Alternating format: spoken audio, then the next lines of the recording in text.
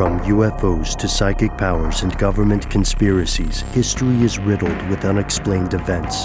You can turn back now or learn the stuff they don't want you to know. A production of iHeartRadio.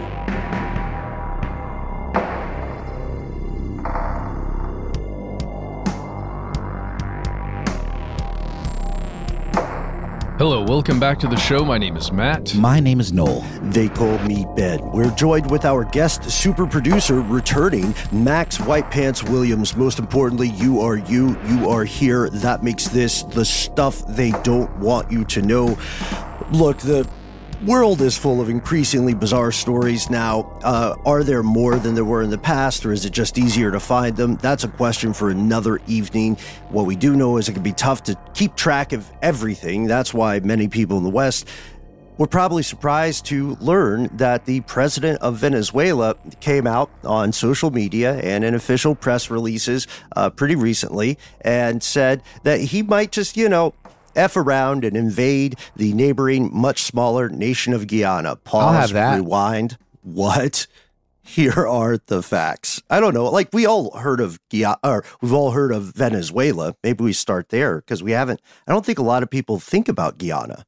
I just know French Guyana. Is that the same thing, or is that a different Guyana? No, it's a different place. Yeah. I only know it because of the French attached to it, because I'm such a Western-minded fool. This was well known in some circles as British Guyana for a long time before it became independent. There's a lot to learn. There's actually a ton to learn about Venezuela. Ben, I think most people don't know anything about Venezuela either. I mean, once again, for me, it's mainly the name. Yeah.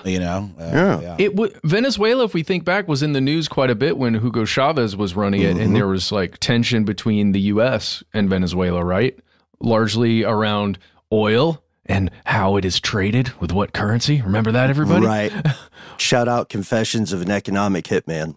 Exactly. But I was looking through ye old CIA World Fact Book again, and just looking at how little I know actually about Venezuela. Is that video out online yet? Not yet. I don't know. Okay, well, we've got a little teaser for that very book coming out on the social medias. Keep an eye out. But yeah, it's something you can look at online, by the way. You don't need a physical book, the World CIA Fact Book. Check it out. I would also fact check the CIA's claimed facts. Oh, definitely. Of course. Yes. Yeah, we mentioned in the video that they're the opinions and facts about the world. Well, if there's nothing that we've learned doing this show, and hopefully you out there listening to the show, is to always double check the quote unquote facts. Triple check if you can. I want to shout out to one of my favorite talk shows of all time, which was Hugo Chavez's Allo Presidente, wherein, he had a talk show that would go however long he wanted it to go, where in the midst of being sort of a despot, you can see clips on this on YouTube, I think, he would set up in kind of like somewhere between a radio thing and an Oprah Winfrey thing, and he would just take what I can only imagine are very closely screened calls from the populace. It's funny. It reminds me of a thing that happens in the movie Casino, where Ace Rothstein, played by Robert De Niro, sort of gets deposed because due to legal struggles, he can't do his casino manager job. So they just give him this talk show where he just takes pot shots at like the governmental entities that are preventing him from doing the job he really wants to do. Oh yeah, I'm sorry, but the whole thing about Venezuela is that it has such a wrought history in, coups and fights for power, and which ended up in, I think it was 99 when Hugo Chavez was elected president. And then he lasted until he passed away in 2013 of cancer, from cancer that he alleged was, done to him by some powers in the West. Mm-hmm. And then you get Nicolas Maduro, who was his number 2 in command, and he has been in power since then. Ever since, and shows no signs of abdicating. A quick question. Do we have any proof of giving someone cancer as an assassination tool? Is that a thing that has been determined to be possible? Yeah. Mm-hmm. Really? Yeah, attempts have been made. Cancer, again, is such an umbrella term. It's a revolution. Feeding them carcinogens, perhaps, over time. Well, in my mind, it's more like an irradiated substance, like a small amount. Goes, and you need a tiny amount. Once it gets into your system, it like attaches to your body, and there she goes. Yeah, the issue with that kind of attack on someone really is predictability. Like, you don't know, Navalny, for instance, when he got polonium poisoning, it didn't kill him. But yeah, so long answer short, we know people have probably attempted it just because over the course of targeted killings, people have tried pretty much anything you could imagine. Makes perfect sense. Just that kind of claim by such a unilateral despot, like you mentioned, strikes me as the stuff of paranoia to a degree. But I do understand what you're saying, that it certainly is possible. Good to clarify. Thank you. Well, he had reason to be paranoid, I would say. But very much so. Yeah. Also, people do just get cancer. 100%. So how about we get a little bit of a rundown of some of the stats surrounding Venezuela first, and then we'll move on to the one that maybe people know even less about. Yep. So Venezuela, the full name is the Bolivarian Republic of Venezuela. It's pretty big, especially it's the Goliath to the David of Guyana. It's about 916-ish square clicks, population of 29 million, so smaller than the U.S. for comparison. It is an opponent of many U.S. regimes. That's one thing both sides of the U.S. political aisle agreed upon for many years. That's why most of the stuff you see about Venezuela in Western news is going to look at economic woes, inflation, shortages, speculation in oil, allegations of massive corruption. And Venezuela is of particular interest to the powers that be in Latin America and across the world because it has the largest oil reserves on the planet. Isn't that crazy? More than Saudi Arabia. Yeah. Sorry, KSA. What's crazier too is that people don't seem to know that in general. Well, it isn't talked about in the same way as it is about the Middle East. And it's really interesting because the United States very publicly entered the Middle East several times over the course of the last 30, 40 years. So it's weird in that we haven't entered Venezuela in the same way. There's been some actions, right? But never a war or anything like that. Is our relationship a little cozier with South America in general, or is that a gross generalization? Cozy the way like an abusive stepfather has a cozy relationship with their kids. Ah, dear. There are a lot. They live in the same house. There are a lot of beatings and a lot of opinions about what the kids can or cannot do. Last question, and maybe beyond the scope of today's episode, but I couldn't help but notice the Bolivarian part. Yeah. Bolivia is, of course, also quite a large country in South America, but it's on the opposite border. Yeah, so it's not about Bolivia. No connection at all. Yeah, okay. It's really interesting, and again, it's like world history that maybe we were taught at some point, but probably has left most of our minds. Just about how when Colombia was officially formed, I think Ecuador and Venezuela, it was one state that was then broken up at one point. But yeah, Bolivarian revolution, there's a whole history to that as well. Simón Bolívar, the Venezuelan leader who led what are now some of those countries you named, Matt. And the guy's a legend in his time. He was instrumental in the escape from colonialism, the move toward independence for these countries. It was Colombia, by the way. I misspoke. I named one of the countries wrong, but Colombia was the other country that was formed. Ah, yes. I think you got like Peru, Panama, Bolivia, too, Ecuador. Venezuela is the main one. It was the one that formed Venezuela. Anyway, I got something wrong. You have to look it up because I don't know my stuff. Sorry. Well, it's independence from the Spanish Empire. That's our big takeaway. That's the shadow of colonialism looms large. It wasn't the U.S. this time. It was a fight against these European powers. And something similar happened with Guyana. Guyana is right next door. Pull up a world map, play along at home. It's fascinating because if you look at a digital map, you'll see the mileage may vary. But anyway, this place, full name, Cooperative Republic of Guyana. You hear about it way less often in the West. And to be honest, there's not a ding on anyone. A lot of folks might have a tough time finding it on a world map. I mean, it's confusing because like there are 3 countries named some variation of Guinea. And there's French Guyana, and then there's this Guyana, which is spelled differently. Like, it gets confusing. It's an understandable thing. Also, this is a blink and you miss it country if you're looking at the entirety of South America. It's an itty-bitty thing. It's the 3rd smallest country on that continent. I think the only smaller ones are Suriname, which is right next door, and Uruguay. And this place, even though it's very, very tiny, it's also one of the least densely populated countries on the planet. Very rural, high amount of wilderness, jungle, biodiversity, and it's all packed into just like 83,000 square miles, 250,000 kilometers.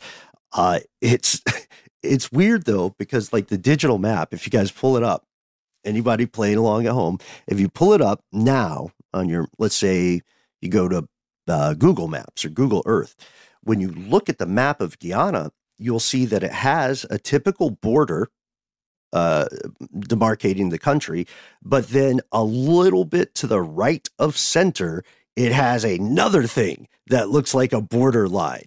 It's as if you looked at a map of the U.S. and the Mississippi was also somehow an international border. Yeah, it is the river, right? The Esquiva. The Esquiva River. Okay, so that's going to factor in heavily as we continue through this story. Which, again, we can't stress enough. If you look at it, Ben isn't joking. It goes through and cuts this thing well in over half. So most of the country of Guyana is to the west of that line. And closer to Venezuela. Yeah. Exactly. Okay, let's keep that in mind. So no matter what the news might imply, these two countries have a long history of not quite getting along. Guyana also is, I think it was first Dutch, then the British were running stuff. And just like the Falklands, the British Empire still has its vestiges active. So when our boy Maduro comes out and says, hey, this is Venezuela, it's always been Venezuela, he's hearkening back to earlier stuff. He didn't just like, what's that drug that made people talk trash on Twitter? Ambien? Jeez. Yeah. Is that what it was? It makes you make weird sandwiches in the night, and also apparently say things that you regret and have no recollection of. If you're a celebrity who had a bad day on Twitter. Yeah. My mom used to take Ambien, and we'd get home, and we stayed with her briefly when my kid was born. We come home from being out, and she'd be up making like peanut butter and mustard sandwiches and talking absolute nonsense. I'll try I'll try a peanut butter mustard sandwich. Who knows? But you're right. Like this statement he's making, as wild as it may sound, it does refer back to a centuries-long dispute. This border territory around the river you mentioned, Matt, the Esquiva River, it's 62,000 square miles, and they said, look, that's Venezuela. It's always been Venezuela. Why are you playing? They tried to gaslight an entire country. Actually, two entire countries. Well, and just listen to that number. 62,000 square miles of area. All of Guyana is 83,000 square miles. Right. So that's like, we'll take half your country plus, oh, you know what? How about let's take another third. It's like Canada say, we've looked at the map, and based on our objective estimate, everything north of Tennessee in a straight line is actually Canada. Right. Yeah. You have 3 months to move. Yeah. That's, I mean, it's a nuts thing to even state, right? Even if it is going back to this, the 1800s, 1899 or 1830, like going way back, it's still crazy to come forward and just say, yo, most of your country's ours, actually. Run the jewels. They also said, because what's the deal with that? Why do a half measure? They also said, and the water offshore is also ours, has also been part of this. And that's because during the Latin American Wars of Independence, which you mentioned earlier, Venezuela pulled a Game of Thrones Littlefinger move and said chaos is a ladder, and they did claim about 2/3 of Guyana's land, but they got caught and they couldn't do it because everybody else was like, come on, man, we're supposed to be the good guys in this narrative. That's sort of a dick move. Dude, but there's this whole other thing, and I don't know, Ben, are we going to get into it? There's this whole thing where this whole process that we're talking about and decades and decades, centuries of dispute here is actually one of the primary things that sets the United States up as a world power, because of in the dispute, the U.S. basically stepped up to the United Kingdom, to Great Britain, and said, actually, no, the Monroe Doctrine is the way to go, and this is the way the border should be. And they were like, man, we should fight a war with you. But they were also like, actually, we can't really fight another war right now. So, all right, you can have it. Because their resources were expended across the globe. It's expensive to project force like that, which is also part of the story, right? But it's one of the reasons the United States kind of, or as though it's an entity of itself, the powers within the United States, the leaders decided, we can have a say in some of these global things, like disputes like this. Yeah, and become more internationalist. And then also, let us not forget, millions upon millions of people are living in Latin America, and they're going, hey, we're also in the room. Like, we live, this is actually our room that you guys are fighting over. Why did these guys break into our house and start arguing about the feng shui is off in here? Yeah, exactly. What? So we're referring to something called the Arbitral Award of 1899, which is already a messed up name. Guyana is still part of the British Empire, and they go back to this constantly, and they say, look, that's the agreement. Remember when these Europeans came in and did everything? Surveyed the land, which was a big deal. Shout out to Ridiculous History episodes there. We saw immediately that Venezuela bucked at this. They actually called it, quote, an Anglo-Russian conspiracy. So they are the first to allege conspiracy, even though colonialism is a conspiracy. By 1962, they said, okay, guys, enough time has passed. That decision was BS. We don't respect it because this has always been Venezuela. Aren't you fighting those European colonists with us? What happened to unity? Give us all your stuff. Yeah. Well, should we also bring up just the idea of resources? We mentioned that Venezuela has the largest oil.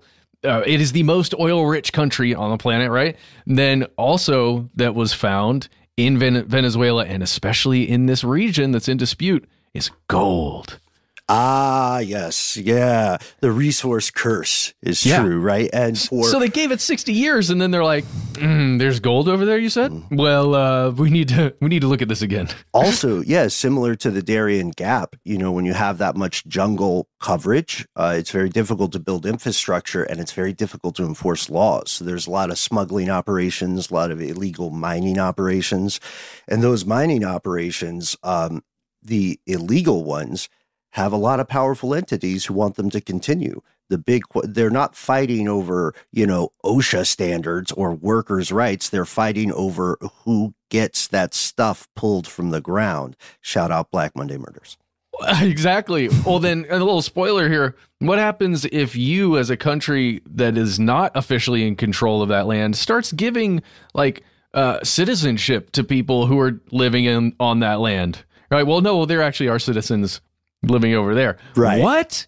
Right. This thing gets so twisted. Or you start giving concessions, legal rights to mine to private entities, and it happens to be for a country that is not yours. The soil that is not part of your thing. So it's getting nasty. The idea is there for several decades at different times. Venezuela was saying, well, why don't we just behave as though it is Venezuela, and then eventually we can not just gaslight Guyana, but the world. That'll work long term. Right? Yeah, sure. If I keep showing up to like squatters' rights, they're doing squatters' rights. If I keep showing up to this house long enough, someone will say it's mine. It's one of those rhetorical devices too, where if you repeat the lie long enough and with enough confidence, maybe it'll take. People will start to believe it as the truth and not, fact check you like we recommended doing. But it seems like an awful risky move. Yeah. So we said then in the 60s. So that was 1899 all the way up to the early 1960s, right? That was a span of time when Venezuela just said, okay, we'll just deal with these borders as they are. 1962, they said, actually, we have a problem. Then in 1966, they took it to the United Nations, right? Or wait, they took it to bodies. Yeah, they took it to international bodies. I know the United Nations or the UN started stepping in early in the process to try and negotiate, to be almost a middleman for the negotiations. And You guys, it hasn't stopped. Since 66? Yeah, since 1966, when the UK, Venezuela, and Guyana sent representatives together to try to map out the borders. And the problem is, in any negotiation, if you're not, if you're negotiating in good faith, there has to be some give and take. Turned out that wasn't the case, and so the Venezuelan government, under different iterations, had one constant, which was to try to depower Guyana internationally, like prevent them from being members of the OAS or the United Nations, try to keep them out of touching on any judiciary bodies internationally, like the ICJ, International Court of Justice. It's a dumb name, but they try to do good work.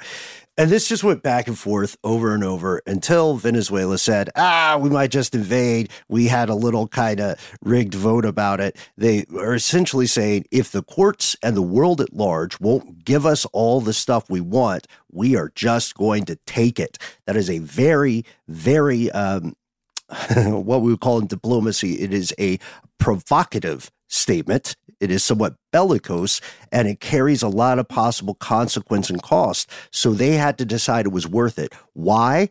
Why did they make this wild-ass decision or even bring it up? We'll tell you after a word from our sponsor.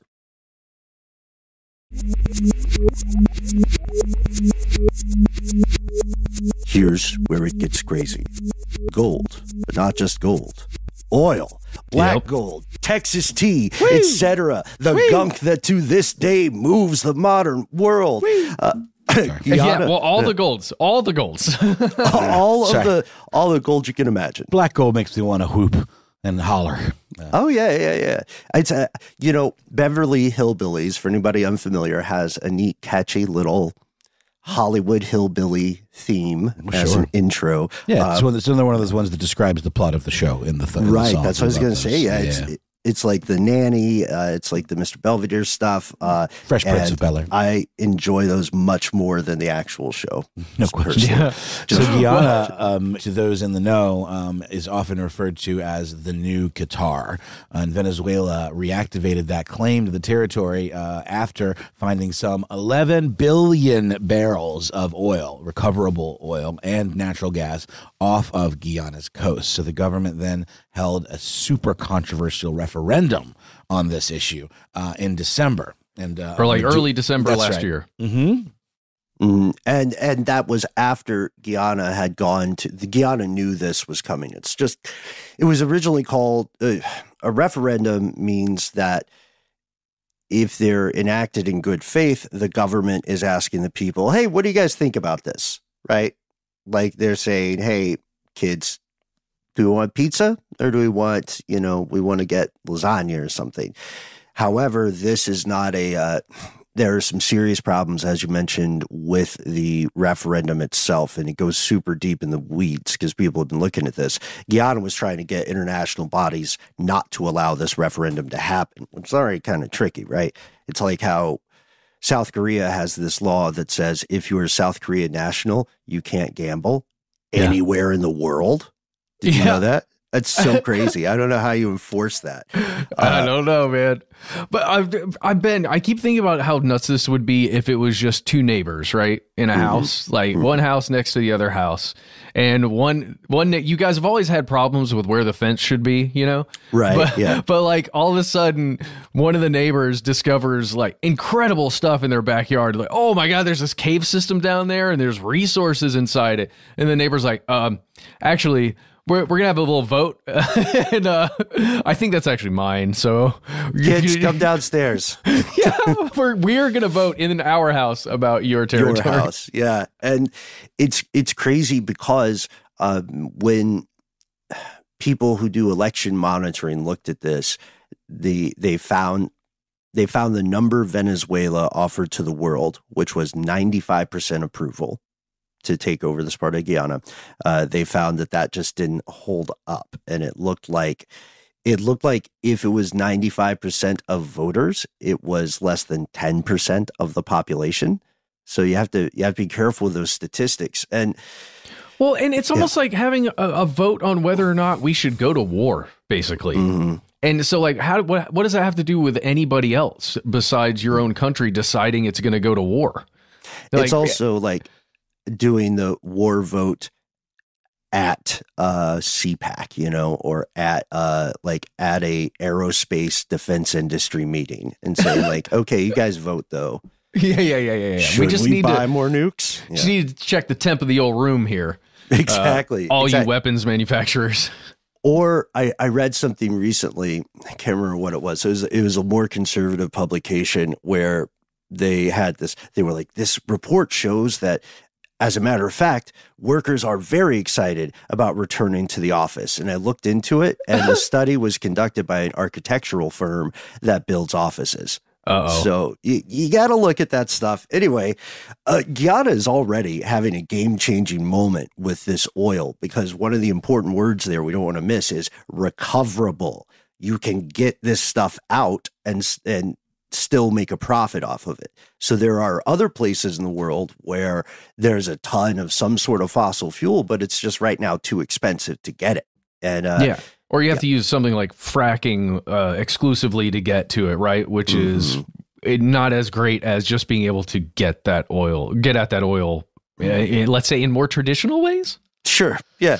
Beverly Hillbilly style. Yeah. Just put a spike in the ground and then build a neat little mini, and build an oil derrick around it. But I was going to call it a mini Eiffel Tower. That doesn't work. But right now, Guyana is creating 400,000 something barrels per day of oil and gas, and they're going to make more than 1 million barrels per day very soon in 2027. So this is huge for a small country's economy, and it's going to change people's lives in a measurable way. The question is, you know, if we're all neighbors, if we survived colonialism, if we have a shared history of fighting for independence, well, Venezuela, are you being a hater? Like, why are you flipping the script? Don't you literally have more oil than anybody in the world already? It's a weird question. Like, why is this the fight? Part of it is because the U.S. has made it very expensive and costly for the Venezuelan government to exist. Production in oil has fallen significantly. There are all kinds of allegations of corruption. The infrastructure is bad. You know, people who can leave Venezuela, and I'm sure we have a lot of Venezuelan listeners today, people who can leave Venezuela have been doing so en masse. It's just very difficult to live there now. Yeah.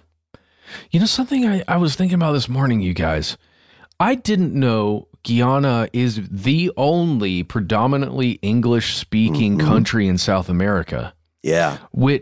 And it doesn't necessarily mean that there's major strategic interest by, you know, the United States and the UK and other Western governments, but it feels as though maybe that's enough of a reason to really want to support the independence and continued growth of Guyana versus a country like Venezuela.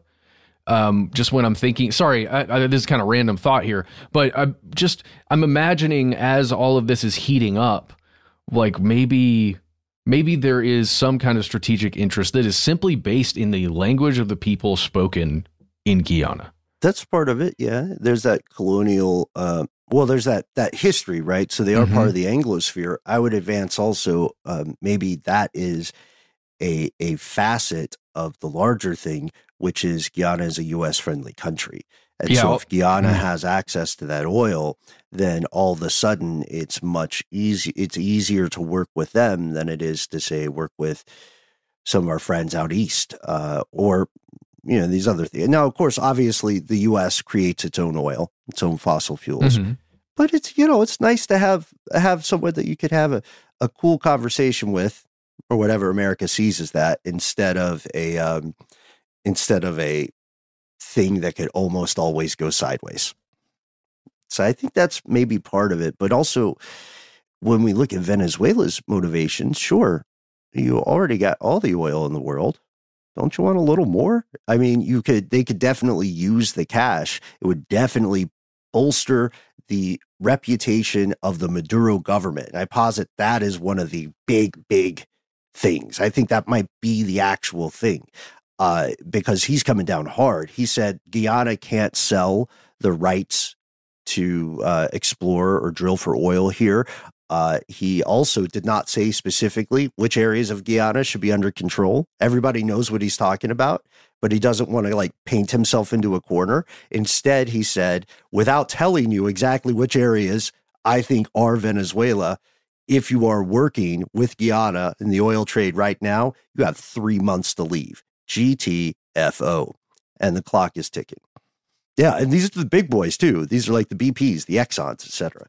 If an invasion were to occur, however, Guyana would not be in a very advantageous position. I believe the term you used, Ben, in the research was fucked. Yeah, their army is just about 5,000 strong, meaning that they would be very quickly overtaken unless a much larger power came to their aid. Yeah, and the thing that is in dispute, right, is offshore. So if you imagine if you look at Guyana on the map, just the northern border, right, is the ocean, right? Mm-hmm. And as we know, naval powers are very strong in countries often that have large oil supplies. Doesn't mean that Venezuela's naval, force is the strongest. The U.S. is like I forget how many times stronger the U.S. Navy is than any other country, but it's insane. The U.S. Navy is crazy. It's the U.S. Navy is the world's second largest air force, in addition to being Navy. The first is the USAF. So, but they don't even really factor into here. It's just like Venezuela has a lot of coastline, has a lot of shipping, has a lot of reasons to have very strong forces on the water. And if they were to, have a dispute and an actual hot war, they would be coming in so much, not even just the 5,000 member army, but the ships and the weapons that Guyana would be facing would be tremendous. Yeah. And the army for Venezuela, I think as of 2019, it's like 343,000 versus 5,000. It's a little significant. It's tough. And again, that's not a ding on the people in Guyana's armed services. That's just the math, and the math is scary. So like you're saying, a larger power would have to step in to help to prevent this from being an absolute just one-sided massacre, honestly. Well, and there are only so many candidates for who that larger power might be, right? Right, exactly. Because we can name some people who won't come in to help. China, Russia, probably. I don't know. Brazil is a very interesting question for this one, but because just as a reminder of the geography, they are just south. Like Brazil has so many different states within it, but the entirety of Brazil is below Guyana and Venezuela, right there. And Lula wants to maintain peace in the region, right? So they would definitely have a stake in this. We haven't mentioned the president of Guyana yet, Irfan Ali. Ali knows all this, obviously, and is going through the correct theoretical international channels, went to the United Nations, International Court of Justice, talked to the UN Security General, and he's like, hey, Maduro is unhinged, guys. We need something to happen. Here is my country, Guyana. We're playing by the rules. We're doing everything we were told we should do. Help. And so we can say at this point, no invasion has occurred. However, for quite some time, it seemed very close. We'll have some good news at the end, but right now it's sort of like if there were a doomsday clock for this, the world would have been at 2 minutes to midnight. And in late December, the United Kingdom dispatched a Royal Navy patrol vessel to Guyana just to sort of swim around the waters, like in simulation games, like in Civilization. You want to repel other forces, so you just start sort of putting your boats out, putting your troops out in these different areas, kind of like holding a parking space in a crowded mall when people used to go to malls. But now the question, but with guns, but with very large guns. Yeah, kind of like going to a mall in Texas today. I love going to malls. I'm a mall walker. I love a dead mall too, or a dying mall. It's sort of an interesting. I'm okay with those because they're less crowded. That's fair. Yeah, the North DeKalb Mall here in Decatur is a great example. number 1 spot for Bollywood films. I was just going to say the Sbarro game at dead malls is kind of weak, so I'm not really into it. I thought they were consistent. It's advantages, disadvantages, pros, cons, cost, benefit. I say with that in mind, let's pause for word from our sponsors and get to one of the big questions: why now?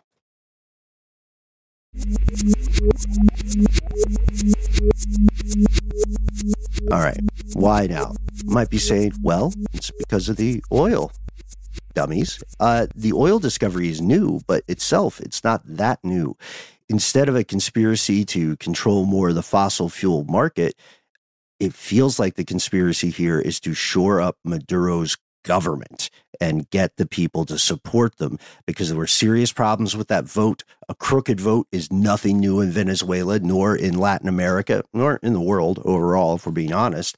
But Maduro took this one referendum as a mandate and ran with it. And if you ask folks like, if you ask policy wonks, which I mean is a compliment, like Anderson Sequeira over at a political analysis firm based in Venezuela, you'll see them say stuff like the government's only options are to try to rile up national sentiments and escalate the situation because it helps them increase political repression and it helps them persecute anybody who is an opponent of Maduro.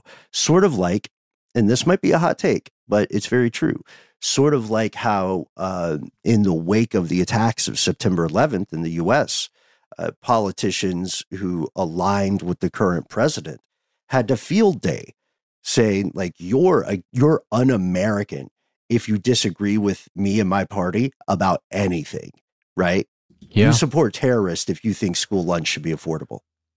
Yeah. Well, and also remember what comes along with a hot conflict. Like, if they actually did go to war with Guyana, the money that would be spent on building a war machine even larger so that they could, as the country itself could maintain security internally while fighting a war across the way, right? And all of the contractors that get paid, there's just so much money that gets generated or spent, let's say, during war, which, and we kind of know this about money, you do kind of have to borrow it from somebody, but you can also kind of just print it in some ways. So for a little while, yeah. So it's interesting, like the way you can make things better for a little bit, often, as you're saying there, Ben, when you go to war. I mean, it's always a great way to get reelected, unfortunately. Yep. In even things that are problematic democracies or democracies in names only. I know. I mean, something different. But the idea here is that you make up an enemy of them and you rally your people behind it. At that point, as crazy as it sounds, at that point, it doesn't really matter if you win the conflict. It matters that you get the support to wage the conflict and then rationalize the outcome to an increasingly isolated public. That's how fascism works, right? And that's what's so brilliant about it. I also note, I shouldn't do it, but I still read The Economist, and they had an article that speaks to what your point was about borrowing money. They had a very tone-deaf article that came out pretty recently where they were like, what would World War III mean for investors? That's not kidding. Not The Onion. Gangbusters. That's what it would mean. Yeah, I know, right? So, okay, so that's the idea. Like, is this just a push for support? Something akin to a culture war and then a hot war all mixed up, right? To keep people from coming out in the streets with torches and pitchforks and overthrowing you. So, yeah. Ben, it's also like the situation in Crimea in my mind. Yeah. Right? Mm-hmm. It's a dispute in somebody else's land that you felt like was once yours in some way, right? With the two disputing countries. Stalin, 1954. Yeah. Exactly. Well, then how Crimea was taken back over again. Mm-hmm. And so it's just, To me, it feels like we're moving to another one of those. I just want to put that out there. That's perfect. I think that's a perfect comparison, man, because, the Putin administration was encountering terrible, terrible problems, very similar problems. And now there's a war in another country. And like, if you disagree, you're a very bad person. You're un-Russian, I like if we said this, though, if Venezuela actually did invade, and this isn't just a cynical fascist attempt to support a failing government, then several things would happen. If Guyana has no on-the-ground foreign support, like your point, Noel, Venezuela will win instantly. It will simply happen, and the world will have to deal with it later. If that happens, Venezuela will pay a heavy price geopolitically. But what's the nature of that? Does that mean toothless condemnation? The UN writes an angry letter and says you can't come to the pizza party, because they'll still sell the oil. It's weird, though, because they're already kind of not invited to the pizza party, and they haven't been for a long time. The sanctions, right? Yeah. So, I mean, what really is the major price? That's the thing. It might be a little bit more of a discount than we think. There are sanctions related to Venezuela, and a lot of sanctions that get applied to different countries come from the U.S. directly. But even in those cases, other governments and companies, they need fossil fuels still. So they're going to buy them. You can still make a buck off of it. We know that, I don't know, the more chaotic thing is what happens if Venezuela invades and then a third party intercedes. That's very frightening. At first, it sounds like, oh, the good guys, America's police. And that may, to a degree, be somewhat true, but it also means this could escalate into a proxy war. We don't know what Venezuela's allies would provide, but it'd be enough to make things ugly. There would be a blood price. And then the people who would fight in that third party, which would probably be the United States, if we're being honest, their resources would be spread increasingly thin, This would, like, if I were interested, if we were hanging out and we were waiting for a good time, this would be a good time to get a little closer to Taiwan, right? Because the boats are somewhere else. It's true. And did we say that China is Venezuela's primary receiver of exported oil? We did not. Well, we should say that. China receives around 430,000 barrels per day of oil from Venezuela, which does mean it does mean they would be the ones. China would be the one who would say, hey, hold on. Maybe I've got to do something here, right? And when we're talking about a proxy war that becomes larger with bigger players, that's what it could be. Could be, yeah. And then also, if you are a certain Russian dictator, not naming names, hoping to get some distractions from, say, a failing war in, hypothetically, Ukraine, then chaos like this is fantastic because it dilutes your opponent's resources. It spreads them further across and further away from your particular conflict. It also shifts international attention and therefore political will away from opposing you. So this is, I don't know. We can play the game where this spins out further and further and further, and each of these if-thens is troubling. But how likely is it to occur? I don't know. Fascism just needs an external enemy, a thing for you to fight against. Oh, right? My gosh. That's a really interesting thing that you mentioned. I was listening to a podcast with Adam Conover the other day, and he was just talking about the history of the right and talking about how oftentimes, historically, the right has been a reaction to being disenfranchised, like of the wealthy, kind of having things taken away from them, and then creating a situation where they have a perceived enemy, and they want to kind of crib from the other side that created the situation that took the things away from them in order to get the things back. And in order to do that, they have to have a perceived enemy. And that's just a really, important touchstone in that kind of rhetoric and that kind of sort of political gaslighting and maneuvering. Yeah, you just need the eternal war. And the problem is with people who are fans of fascist ideology and tactics is it's a lot like it's a lot like playing a dark lottery. It's riding or it's trying to ride a bull, right? It's an unpredictable thing because the specific nature of the enemy will always shift once you kind of deplete the first one, and then eventually it's going to be your turn in the stone chair. So that's why fascism is not sustainable. Stone chair is the sacrifice for anyone following along. It just sounds cool. I don't know, God. But luckily, I don't know. It seems like they are seeking de-escalation. So all this is hypothetical right now. Yeah. It's weird to me that a dispute like this can be so long going. Like the dispute really hasn't stopped since 1899. And the International Court of Justice has officially had something in front of them since 2018 that they've just been mulling over since 2018. Like, guys, come on. We really got to decide what's happening here. And it just hasn't happened, which is just, to me, it's crazy that it could be a 5-year long like court battle, right? Right. Well, Venezuela also considers ICJ a kangaroo court. Yeah. So because you can do that when you're a country. You could just say, I reject this court. Imagine getting a parking ticket and saying like, traffic court of Atlanta, malarkey. Everybody knows it. You guys are clowns. Yeah. I don't arrested. respect your entire international justice system. Sorry.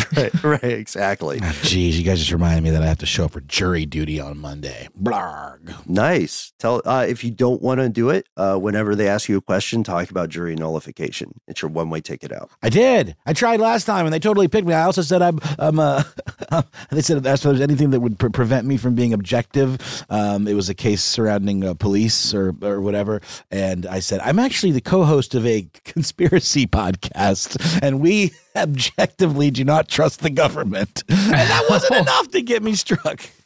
Wow. Yeah. Maybe it was They're desperate, maybe it was man. The defense asking you that question. They're desperate. No, it wasn't. Like, I swear. Yeah. Anyhow, maybe I'll try it again this time. But anyway.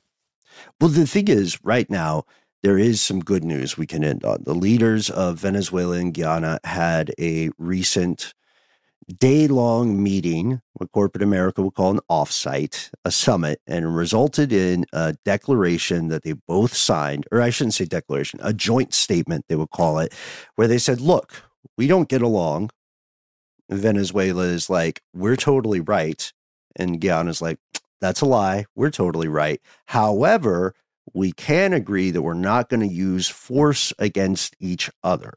The question is how long that's going to hold. Instead, they said, you know what we're going to do? Because it worked so great over the past few centuries. We're going to put together a little team of bureaucrats, and they're going to figure it out peacefully. Sounds good. And surely the 48th millionth time is the charm, right? Isn't that what they say in baseball? Mm-hmm. I think that's it. That's a quote for our pal Max. But also at the same time, like how often can you trust the statements of these various countries? Can you trust the statements of Venezuela? Because, true story, the Venezuelan government has already ordered new maps that include land from Guyana as part of Venezuela. Which parts, you might ask? Oh, well, it's the ones with the oil. Oh, yeah. Yeah. And they're super into that whole region we talked about where that one river cuts through most of the country. Yeah, somewhere between 2/3 and 3/4. And look, obviously, when I feel like it's important for us to say this whenever we talk about governmental actions, we are not talking about the people living in these countries. No. People living in these countries are chill. They want the same stuff anybody else in any other part of the world wants. They also probably have serious issues with world governments, with their own government, and they are not the people who want a war overwhelmingly throughout history. No. There's a great, can we shout out a couple articles just for people to check out? There's one in Al Jazeera I would just send everybody to. It's one of the more recent stories that was written about this on January 11th, written by Nazima Raghubir, and it is titled Fears Simmer in Essequibo Region as Venezuela Eyes the Disputed Territory. It's just, there's so many written like this, and they have been really since, I guess, early December of last year, right? That give a pretty good overview of what's happening on both sides. Mm-hmm. Yeah. Yeah, that's a really good point too. And an American representative also visited. They're seeking a bureaucratic solution at this point. And I know the word bureaucracy has some connotations for ineffectiveness, and it's earned those connotations to a degree, but still, that's better than a hot war. Guyana is not a wealthy country. The people who live there, for the most part, aren't the people people of Venezuela. They're not the people who can afford to say, oh, fiddle-dee-dee, there's a war. I guess I'll go summer in Monaco. We have to exercise humanity with this stuff, and we can't put oil barrels over that. But as a society, we do. Really got Guyana over an oil barrel, don't they? And on that note, thank you as always so much for tuning in, folks. Let's end on a good one. We can't wait to hear your thoughts if you have firsthand experience visiting, living in Guyana and Venezuela. If you have ties with these countries, this region, let us know. We'd love to hear your thoughts. We try to be easy to find online. That's right. You can find us at the handle Conspiracy Stuff, where we exist on Facebook, where we have our Facebook group. Here's where it gets crazy. We are also Conspiracy Stuff on X, FKA Twitter. And you can also find us at that handle on YouTube. We are Conspiracy Stuff Show, however, on Instagram and TikTok. And be on the lookout for new social media short form videos and maybe even some longer form stuff coming in the new year. Hey, if you've got a moment, why not head to our YouTube channel and check out the videos we made on Hugo Chavez back in, 10 years ago, maybe? We made those videos. Go check those out because there's really interesting information in there about, again, maybe how the country was going, what the fears were, at least at the top of the chain 10 years ago. Also, the U.S. definitely did dirt in Venezuela, just to be very clear. The U.S. did bad stuff. Yeah, the CIA that made the fact book. Anyway, it's fine. Everything's fine. Call our number, 1-833-STDWYTK. It's a voicemail system. You've got 3 minutes. When you do call in, give yourself a cool nickname and let us know if we can use your name and message on one of our listener mail episodes. If you got more to say, you got an attachment, maybe some links, why not instead shoot us an email? We are conspiracy@iHeartRadio.com.